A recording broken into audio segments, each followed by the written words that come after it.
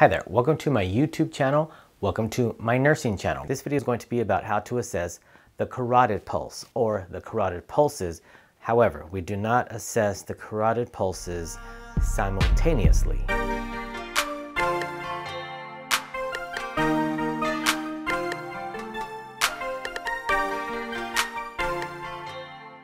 My name is Nurse Master Charlie, and on my channel I talk about all things nursing.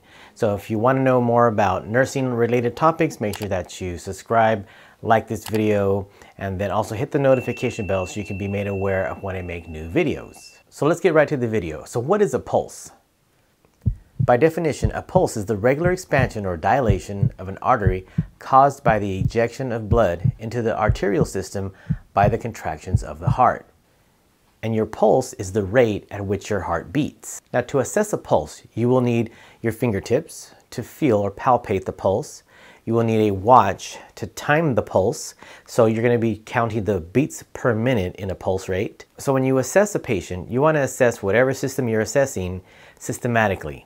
So for pulses, we're going to assess from head to toe or head to foot. When we assess a pulse, we want to assess bilaterally for symmetry. The only ones we will not assess bilaterally or at the same time will be our carotid pulses, because we don't want to stimulate vagal nerve stimulation, and the apical pulse, because there's only one site we're going to listen to. Okay, when we assess a pulse, we want to assess for a couple of things. We want to assess for the rhythm and the rate. Well, pulses can be described as regular, irregular, regularly irregular, or irregularly irregular. And normally you want to count for 1 minute. You can count for 30 seconds, but it's best to count for 1 minute, especially if you're barely learning about your patient. And once you are familiar with your patient and you know that they have a regular heartbeat, then it's easier to assess for 30 seconds. And for our apical pulses, we will listen for 1 minute. It's kind of like this. If you didn't know a patient and you're looking at half an EKG strip, that rhythm might be regular for those first 30 seconds. But for the whole minute, you might miss something. So like I said, once you know your patient, listening for 30 seconds is fine. If they are on cardiac medications, you might want to consider listening for a minute. Now you want to assess the strength of a pulse.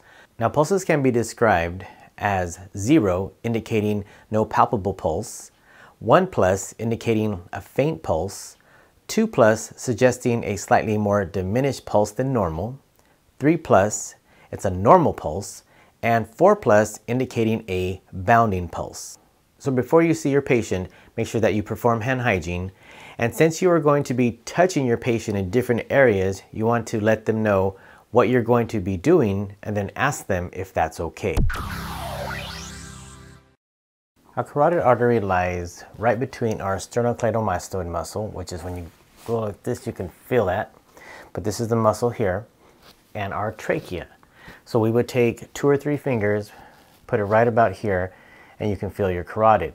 And for our carotid artery, we do not want to palpate both of them at the same time. You can stimulate the vagus nerve, which can cause a lower blood pressure, and it can decrease oxygen and blood flow to the brain. Don't forget to watch my other videos that show other pulse points. So I'd like to thank you for your time. Thank you for watching. Don't forget to subscribe, like this video, and then click on the notification bell so you can be made aware when I release new videos. So until the next video, God bless, thank you, and goodbye.